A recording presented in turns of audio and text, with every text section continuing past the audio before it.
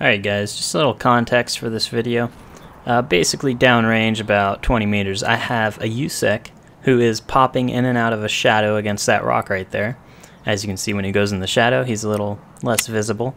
And basically we're going to go through all the preset settings. I'm not going to be, because as you can see I can change so many, so I'm just using the slider just for ease of use and replication. And just to show you the difference right here with Ultra real quick from low. I do a better job, don't worry, but there's a huge difference already that you can see. And going back to low, it looks terrible. I guess the best setting to see people is on low. Just a spoiler alert for the whole video, but yeah, low settings are definitely the best, but the game looks terrible. Just going from low to medium, there's a huge difference. You don't lose too much frames. I go from 80 to 70 frames switching from low to medium. And the game still looks good while still being able to see people. When you get up into these higher settings, the shadows get a lot darker. And you can't, as you can see when he goes in the shadow there, I can't even really see him. You can, but you can at the same time, whereas when we were on the low, you can totally see him. I also messed around with the sharpness settings a lot, and I found that keeping the sharpness slider somewhere in the middle, or around 0.7, is probably the best. And switching from high to ultra, I didn't notice a difference at all. Maybe a little difference in the gun detail. Just for you guys wondering, that's not YouTube. There's not that much of a difference with the sliders. And this is a custom setting. I went through all the options and maxed everything out because the ultra slider doesn't max everything out. But as you can see, when he goes in the shadow, I couldn't even see him. I really couldn't. I was like making sure he was in the frame. But yeah. I would say play on low if you want to be the most competitive, but I just can't do that. This game is so beautiful that I would say play to whatever your system can handle. I don't think anyone can handle the custom setting that I put, but I would say play medium probably for most users. I get a lot of comments saying, give NASA their computer back.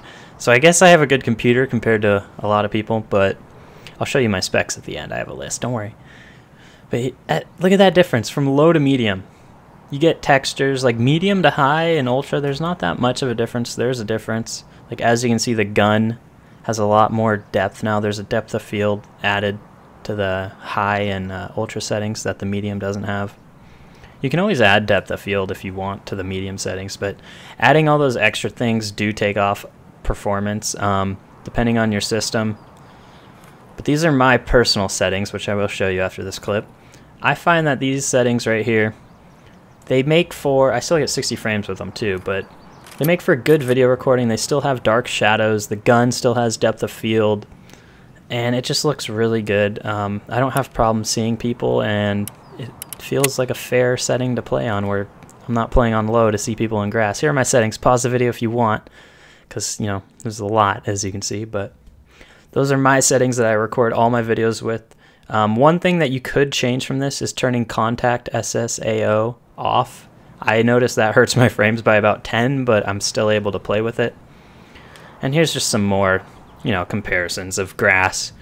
I noticed grass is a big one. Like when you're on, I filmed one where there was a dead body in the grass, and when you're on low, you can see the body so much more, but the footage got corrupted. Don't ask. Here's some hallway footage, and not too much of a difference. It just seems to get darker as you go up the slider. Here I'm on the custom setting with everything maxed out, and in the dorms at least, where there's little visibility or there's little lighting, less effects going on, there's not much of a difference, but your frames go down tremendously. We went from about 80 to 42 now. So, you know, being at 40 frames a second in a close quarters scenario can be very, very difficult. I would recommend messing around with these settings in offline mode. I'm in offline mode here. I do have scavs spawned in though, just to kind of replicate what it would be like in a real match. So there's not too much of a difference. I've actually noticed better frames on the actual servers. I don't know why. But yeah, server performance can always be a factor in that. Anyways, I left in some gameplay here of just me walking around with maxed out settings just to show those who don't have the game or whose computer just breaks when they put this setting all, you know, when they max it out, their computer might just break, so they've never seen it. So I left you guys some footage. Also, a little tip here. I didn't know this for a while, but as you can see, I'm controlling my stance. Whatever key you use to crouch, you hold that and hold mouse wheel, and you can adjust your stance, much like how you can do with the speed. I didn't know this for the longest time, and then my newbie friend who had like 50 hours in the game pointed out to me, and I felt really dumb, but I just thought I'd show you guys that one for anyone who did not know that. But yeah, the game just looks amazing on these settings. I really wish I could play like this. Like, just looking out that window, it's just so beautiful. You've got the gun.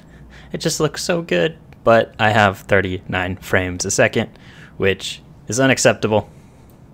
I will say that the game looks amazing on these settings. The game is actually about to look even better. The devs have already announced that there's a new version of Unity that came out that upgrades all the textures, all the lighting.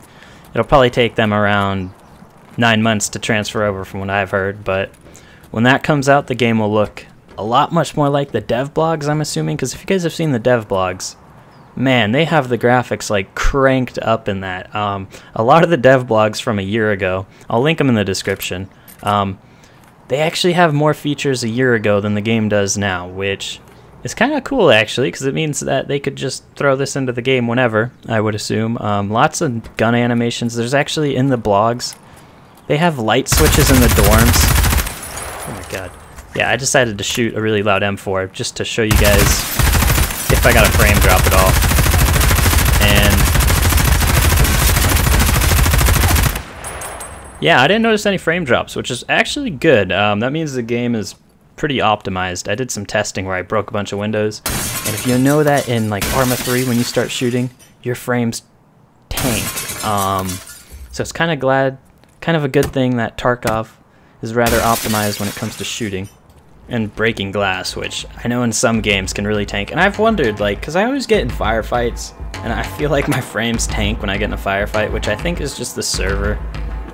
In offline mode, there's a lot less hiccups, and that was a perfect 360. I really wish that I would have saw the scav that's about to shoot me in a second, because I would have got a 360 on him. So this is just more max custom footage. I just want to play this out, talk over it, you know, show you guys what it's like to play. This game just looks so beautiful. Like, it really is a beautiful game. I love the art design of it. They go for a real, like, photorealistic look almost. There's no crazy Battlefield blue tint or anything like that. And I'm kind of glad I left this in, because look at how great the scavs are, guys. They work fantastically. No problems here. I cannot wait for this new update, by the way. I really hope it just fixes a little bit of everything, because at the moment, everything needs a bit of fixing. Yeah, scavs are pretty bad at the moment. I don't really like them. Anyways, guys, hopefully you enjoyed this video. Like the video if you liked it. Dislike it if you did not like it. I don't know why you wouldn't like it. Anyways, and don't forget to subscribe. It really helps. We're almost at 2,000 subs, which is awesome. We were at like 80 a month ago, so, you know, thank you guys.